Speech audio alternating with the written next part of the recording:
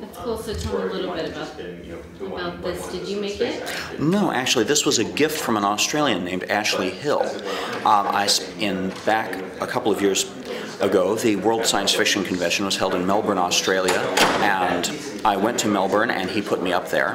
And then a little while afterwards, he came to the United States to see some space launches, and he stayed with me for a while, and then he moved on, and when he was in California at the Jet Propulsion Laboratory, he bought this at the gift shop. It's actually a German product. The suspension area here is actually designed after the Voyager space probes. But it's a little computer-controlled electromagnetic device that carries the, increases or decreases the magnetizing current depending on whether the little moon globe is rising or falling. That's interesting. But it's held up like by a magnet? Yes, there's a permanent magnet and an electromagnet, and there's a little computer controller, believe it or not, in the base here, which varies the current to the electromagnet based on what this sensor senses. So obviously this documentary is about the moon, and my first question is, when we're kids, we dream about going to the moon. Our imaginations are so big that, you know, the sky's the limit. When do you think we lose that wonder, that passion for exploration? I mean, obviously you didn't, but when do you think like the rest of, you know, society, and why do you think that happens? Well, a lot of people never do. I mean, if you notice, many of the people, including Elon Musk, who's here at South by Southwest, they were disappointed in the 1970s or 80s, people who wanted to go into space, and they were told that they couldn't. You know, they were told the way you go into space is be an astronaut and go to the moon with NASA, and it discovered that NASA wasn't flying to the moon, and that there were no vacancies in the astronaut program, and so they went and did something else. But they never gave up on that dream, and now that they've made piles of money doing something else, they're bringing that back and using that to fund their own space ventures, saying that, okay, well, if NASA's not going to fly me into space, then I'll do it myself. But many people, I think, just spend too much time believing what other people tell them is possible. The fact is, what's really possible, and this has been shown in serious academic studies, that educated people, you know, not peasants, not ignorant people, but educated people throughout the world have a very strong tendency to set an unrealistically low probability on events which they simply don't expect. In other words, you expect to get up and drive to work and come back. You don't expect to be hit by a car and go into the hospital, but that's actually a fairly likely result. There's a lot of things that people put an abnormally low expectation value on compared to the probability of they're actually happening. And in the same way, there's a social repression of these ideas, and people go along with this idea, oh, it's not going to happen, or it'll happen but not in my lifetime, or it's not something that I have to care about. The truth is that what the sort of thing I'm talking about is very, very likely if people will just believe in it. From a technical point of view, from an economic point of view even. I mean, people say, oh, well, you know, economics is unfavorable. Well, the fact is we're talking about a project which would cost a few $billion. A few $billion is less than what we spend marketing catch-up in a year. In other words, we're not talking about a big effort. We're not talking about something that could only be done by the resources of a major national government or something of this kind. We're talking about something that could realistically be done by a reasonable size effort on the part of ordinary, well, not exactly ordinary in the sense most people use the term, but ordinary people who care about this kind of thing. If there's a confidence that it'll really happen. And why do you think the government stopped, kind of halted that, you know, funding further exploration and things like that? I mean, we just sent the satellites. We haven't sent, you know, more people, and government doesn't have a compelling reason to do these kinds of things.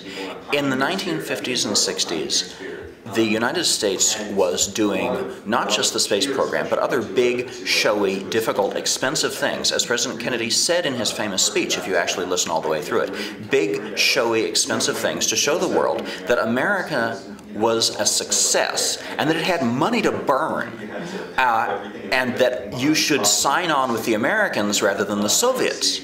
Now, the thing is, the Moon Project was only one of many things, but at that same time, due, for example, to the Vietnam War and other things, the United States became kind of overextended, and in the Nixon administration, quite apart from President Nixon's own opinions, he was not exactly the biggest friend of this kind of thing, but quite apart from his own opinions, the U.S. was overextended, and a lot of people didn't see that this was an important thing, and so it was an easy thing to cut back on. Now, those of us who care about space have, because of the way it got started in the 50s and 60s, been waiting for the U.S. Congress, waiting for NASA, which is an executive agency of the U.S. government, and so on, to do these things for us. And if recent months have shown anything, it's that if you depend on Congress to do anything, even their jobs, you're going to be disappointed. I mean, the one thing that Congress legally has to do is pass a budget, and they aren't doing it. So, from my point of view, those of us who really care about this have got to take up the work ourselves. And again, it's not a case of finding 5% of gross domestic product the way it was in the 60s. We're talking about a few cents here and there, to be really honest, a few cents here and there on the national income. It's not going to make any kind of hardship for anybody unless they choose it to do so. But people say, oh, this is going to be a huge government effort and it's going to sap all this funding that could otherwise go to such and such and such and such worthy cause. And I think we've seen from the way that our government works that that's not a reasonable expectation. You know, that if they're going to mess things up, they're going to find a way to do it no matter what their priorities are. It seems like even if they would do something, it would be far inferior than maybe like what, you know. Well, one thing that does happen is that when things go through that system, for example, right now there's a thing known as the Space Launch System, which is written into the NASA Authorization Act. It's known to many of us in the community as the Senate Launch System. It's a rocket, but it wasn't designed by engineers. It was designed by senators to be sure that they keep the procurement contracts for the shuttle going. It has no purpose. It's supposedly intended to be involved in Moon and Mars missions and maybe an asteroid mission, but the intended launch rate is like 1 every 2 years, and it's not supposed to launch until like 2018. There's really literally nothing it can do. It's a pointless rocket that exists only to preserve certain jobs in certain congressional districts. And that is an example of why anybody, I mean, Dennis Tito is talking about going to Mars in 2018. I'm not a big fan of his mission model, but that shows you he's talking about actually going to Mars in the same year that NASA is talking about maybe doing an unmanned test launch of this next generation rocket, which looks amazingly like their last generation rocket and contains all the same parts and is worked on by all the same people.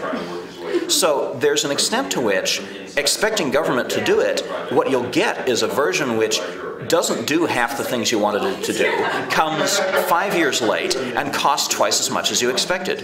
Whereas if you go out and club together, honestly, club together, put the money on the table and buy the necessary parts, even from the same suppliers who ordinarily sell to the government, you can genuinely accomplish the results you want to accomplish sooner and with less expenditure.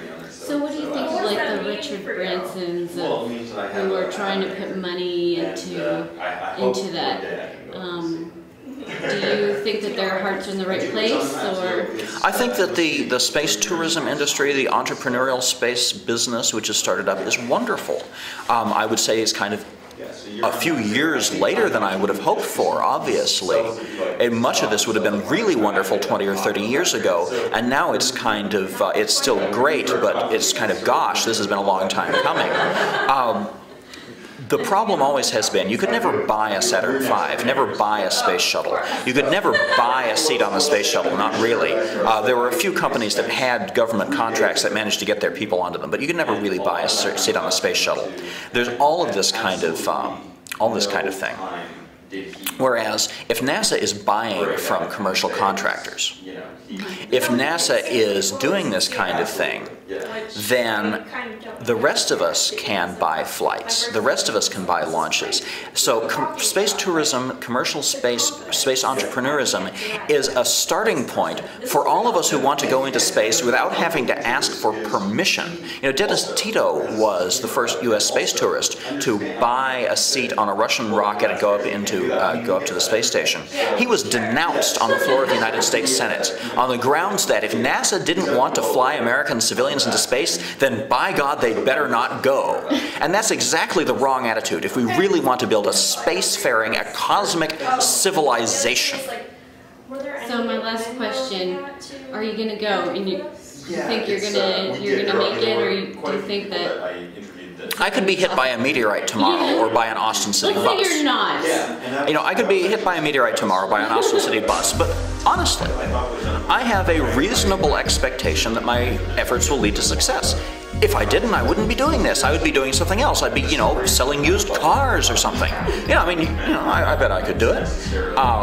So to say, you know, what if this doesn't work out? To me, well, if it doesn't work out, the human race becomes extinct when the next comet hits. You know, that's a dumb question to ask because the only answers to it are bad. The question to ask is, what if this does work out? What then? And the answer is, whatever you want. The entire universe, it's practically infinite. That means infinite opportunity. Thank you very much.